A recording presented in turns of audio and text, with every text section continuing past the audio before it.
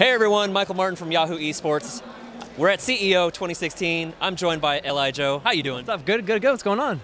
You're traveling more. Yes, sir. Yeah. And we're Street Fighter V Capcom Pro Tour premiere event.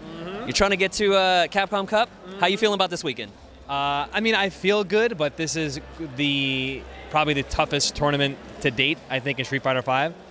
Everyone's here from all over the world, so it's going to be a rough road for anybody. Doesn't matter who you are, what your name is, how many tournaments you've won before. This is going to be pretty difficult. So, I mean, I'm just glad to be here, man. Glad to be competing. Glad to be traveling. This is just another chance to get some points. And, you know, there's more events if worse comes to worse. But I'm just happy that I'm in the mix. You know what I mean? Yeah. So, my understanding is you really like Street Fighter V. I do.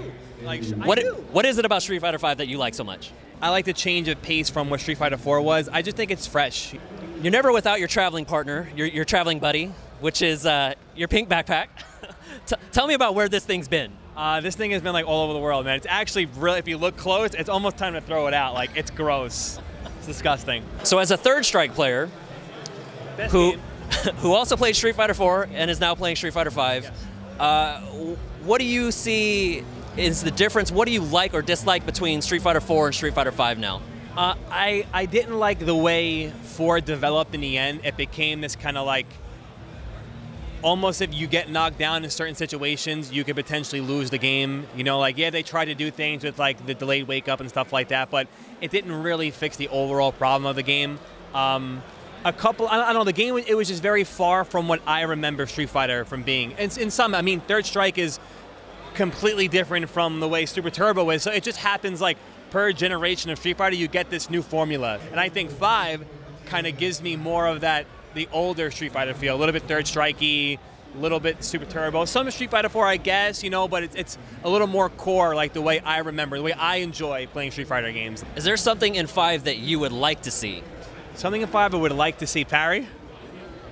I think the game is pretty good, like I said, man. I really do. I think Capcom did a good job making the game. I know there's a lot of complaints online about the game, but I have fun playing it, man. I think it's a decent game, and I think it's just going to get better. You know, if this is the first iteration of the game, in 3 years, we're going to be playing like a wonderful, wonderful game. So talk to me a little bit about the East Coast, where you're from, and the Street Fighter scene there. The Street Fighter scene in East Coast. Interesting scene, interesting scene. No, I think we started off really strong, man, super heavy. I mean, I could speak, I'm a perpetrator too in this. This is my fault, half of my fault. When the beta was coming out, we were talking about the game when the game first came out. We were so hard at my house, hours on end. And I know everyone was doing it in New York in like their own small little pockets. But now it just kind of seems like everything quieted down a little bit. A lot of people, for instance, like the battle circuits, you know, the numbers clearly have fell. You can see online watching the streams and stuff like that. It went from, you know, like 80 to 100 to 60 to 50 to 30 now. You know, it's just, I don't know, I don't want to say it's a drive thing, because I feel like people are playing. Like, we are playing, but we're just not, we're not coming together to play, and we're not, we're still in our individual pockets. Like, for instance, even us, like I said, the guys in Long Island, you know, we're far from the city, but in California, you got dudes that drive 2 hours, 3 hours every single Wednesday night fights, and they have 100 entrants a week. Like, that hurts my feelings as being from East Coast. It does, man. I'm like, look at this, man. This is why these guys are so good. What else are you doing this year? Whatever's next. I'm definitely going to EVO, 100% going to EVO. I would like to do something out of country, too. I would like to, maybe something in Europe. I know we spoke about the Dubai one, something like that. I would really like to do something out of the country. And then, I don't know, we'll see what happens with the game like after EVO and Capcom Cup. Let's hope I at least, all the Red Bull event things, you know, I won the last one in Philly. So, talk about that a little bit. It was cool, man.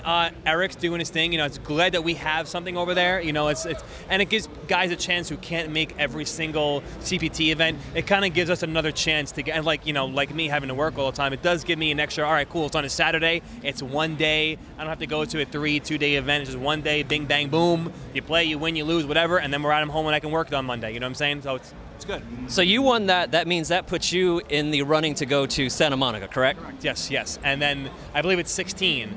The 16 of us with the top 4 points in each region go there and then play for the spot in the CPT event, I believe. So perfect. Yeah. Well, thanks for talking with us. Good luck on the rest of the year. Thank you, sir. I'm Michael Martin, and keep it right here on Yahoo Esports for all your Street Fighter V news.